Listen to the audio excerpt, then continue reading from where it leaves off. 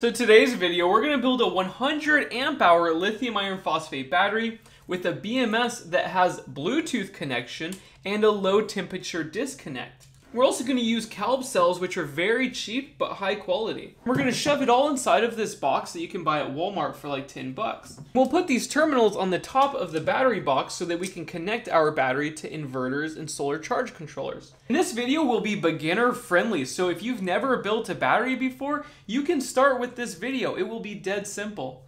So first we need safety glasses because we're messing with batteries. And when you buy these CALB cells on AliExpress, it will come with Busbars. What you want to do is put them in a series configuration. So it should look like this: negative, positive, negative, positive, negative, positive, negative, positive.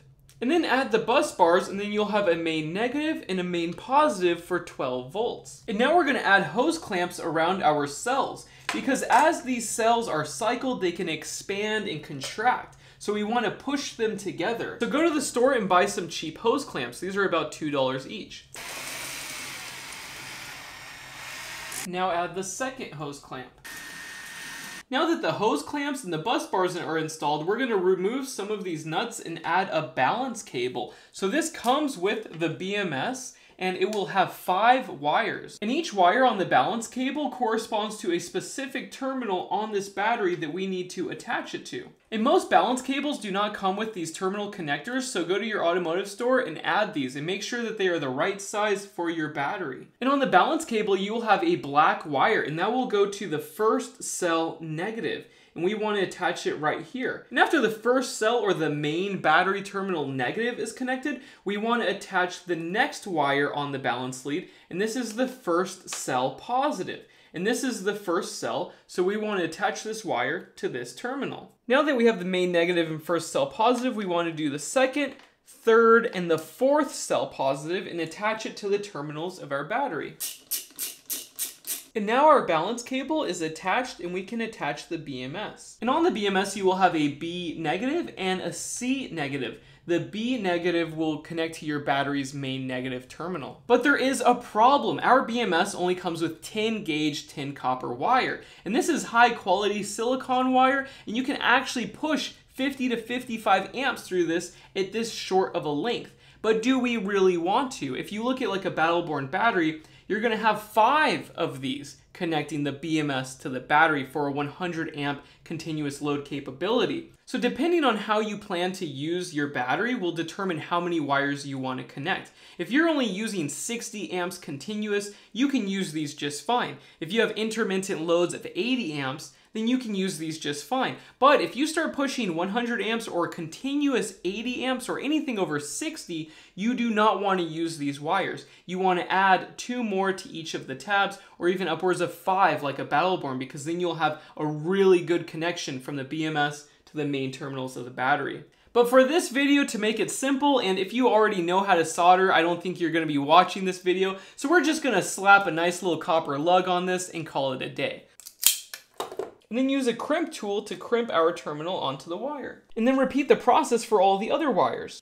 And then your BMS will look like this. Now we need to connect the B negative to our battery's main negative terminal. And on the main negative terminal, we're going to have 2 connectors and a balance lead. So first you want to double up your BMS wires and have these flush and flat with the negative terminal, and then you put the balance lead on top of everything. And it will look like this, and then screw it down. Now we have a BMS that we need to attach to our battery cells. And luckily we have some hose clamps and a heat sink. So this is the first time I'm going to do this. We're going to attach this to these hose clamps.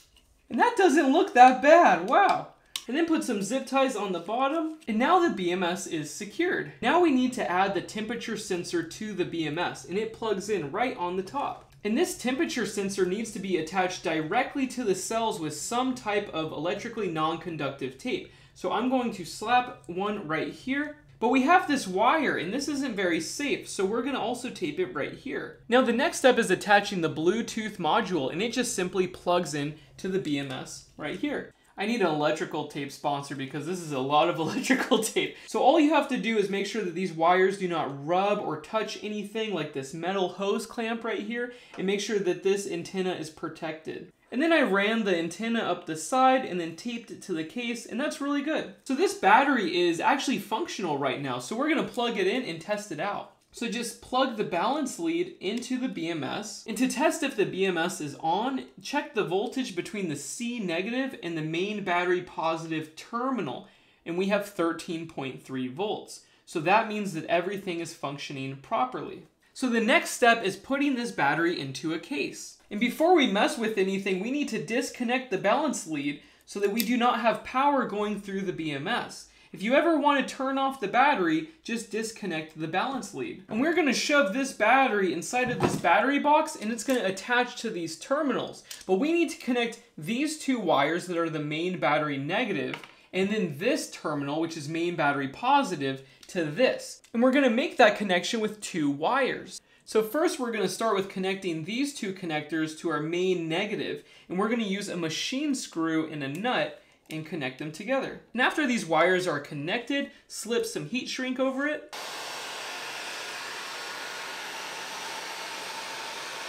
And now our negative cable is done. I just need to add a terminal connector so I can connect this to the main negative terminal. Now we need to add the positive cable to the main positive of the battery until it looks like this, a main positive and a main negative. Now we just need to throw this into a battery box. And something else to mention is that if you plan to use this with multiple wires and push a lot of amps through this, you should add a fiber board or some kind of insulative hard material between the BMS and the cells so that the cells do not heat up. But for our application and C rate, it will be fine to just have it like this. Especially with these large cells. These actually have a lot of heat that they can absorb. And honestly, shoving this battery in this box is probably the hardest part because you don't want to hurt anything. Also realize we have a live wire right here that's unfused that could touch this. So you have to be very careful. Check it out, guys. It actually fits. There really is not a lot of room in here, guys. And you want to make sure that you can still access the balance cable if you ever have to disconnect it. And the biggest design flaw in this battery so far is that we have all of these terminals that are unprotected. So we're going to have to add some kind of insulative protection on top. So I'm just going to cut a piece of plastic and slap it on top of this. As you guys already noticed, I'm just making this up as I go, so bear with me. And I just used some whisk snips to cut this out with a piece of Tupperware. And it fits perfectly, look at that. Just add a little bit of duct tape. Now we need to add the main battery terminals to the top of this box, but you have to think about how much room you have under here and what it will be touching. I'm going to try to drill a hole right here and then stick this right there. And these are easy to install. Just drill a hole, stick them in there, and tighten it down. And these are surprisingly strong. It looks like a cheap connection, but this is really strong. So now we need to connect this top part to these wires. Now this is the tricky part. We need to connect these wires so they don't pull on anything, but we can still access the balance cable so we can turn it on. Now for the final part, you need to reach in there and put the balance cable into the BMS to turn it all on. So the BMS is connected and we can put the lid on. And check it out, we have a battery. And in order to connect, you need to use the app that I have on my website. You download it and then you install the APK. And then once you connect to the Bluetooth, which works flawlessly without a password, then you're set. And the app has lots of useful features. If you press right here and go to battery state, it will tell you the total voltage, the current going in, the serial number, the average voltage of each individual cell, the temperature sensor in Celsius, the date of manufacture, lots of really cool stuff. And if you press battery voltage, you'll see the battery voltage for each individual cell while it's charging. But what you want to do is go to parameter view, and then you'll be able to see everything. And this will tell you all of the parameters of your BMS currently. The temperature protection features, the voltage protection features, the overcurrent protection, everything you could imagine is in here. But if you want to change any of this, you're going to have to click over here and do params setting. And most of these settings are perfect for lithium iron phosphate, but something that you should change is go to the bottom of param setting, and you want to set the charging low temperature protection to, I don't know, 2 degrees Celsius. That will ensure that this BMS will protect from low temperature charging.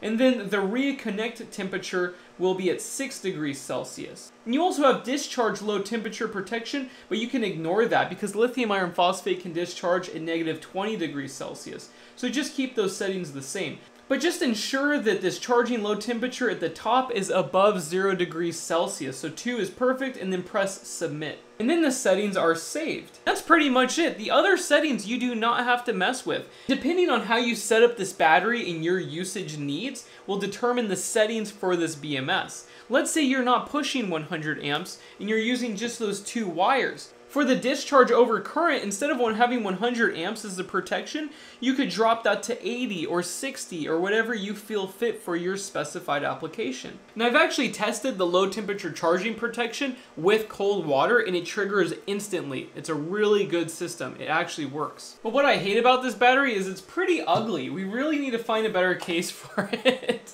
But it will work. It will be a very high quality, robust system, so that'll be cool. And right now we're charging at 37 amps. That's pretty impressive with 2 chargers. So now the battery is fully charged, and I also added last night a 300 amp shunt. So we're gonna do the capacity test. So we're running 22 amps and we're gonna come back in a couple hours when this is done. And for this test, we're gonna do 0.2C. So we're pulling 22 amps. This is as close as I can get it. We're gonna see how long it can run it for. So I went out to lunch and I just came back and is almost done with the test. Look at this, 104 amp hours and 1.36 kilowatt hours. Uh-oh. So we got 105 amp hours and 1.37 kilowatt hours. And what's great is that this is a new shunt, and I don't know how accurate it is, but this is the same capacity as my old Hall effect sensor, which I know is very accurate. So this is awesome to see. So this battery actually pulled full capacity. That is incredible. And what's really cool is that the BMS has its own shunt. It can tell the state of charge or the current capacity. And it actually changes the capacity after you cycle it one time. And after that last cycle test, we have 104.56 amp hours. And that matches the result that we have with our capacity monitor, and this matches our Hall effect sensor reading. And I also verified it with my new clamp meter from Klein Tools. And this is not sponsored, I just bought this from the store. But yeah, it actually shows you the capacity and all of our numbers match, and we're pushing the full limit of these cells. So this is perfect, this battery works. And the total cost for this battery with everything included, including the wires and the connectors on the inside, was $555. And this battery can do almost everything that the more expensive batteries can do. I mean, literally, this is the equivalent of like an $800 to a $1,300 battery compared to like a Rely-On 100 amp hour. So yeah, pretty incredible little system. So we finally did it. So I really need to find a better case material though, something that looks cooler than this. But it works, and it's cheap, so I'm pretty happy right now. And if you're on a budget, and if you build 2 of these for like $1,000, and then you buy an MPP all-in-one unit, you could have a full solar power system that is very capable for like half of the cost of anything else on the market. So that's really cool, and it's not that hard to build. Also, I bought all of the parts in this battery except for the BMS. That was supplied by Battery Hookup. So a big thank you guys, and it actually works. We have been testing so many BMSs lately and they have failed miserably. So I am so glad that they sent that out to me. And if you want to build this battery, I'm going to have a parts list below with sponsored links. So please check it out if you can. And yeah, I hope you guys like this video, and I'm so glad we actually built something that works. We have failed so many times in previous videos because something wasn't working as advertised. But we finally have one that works. So this is awesome. So yeah, I'll talk to you guys soon, and thank you so much for watching. Bye.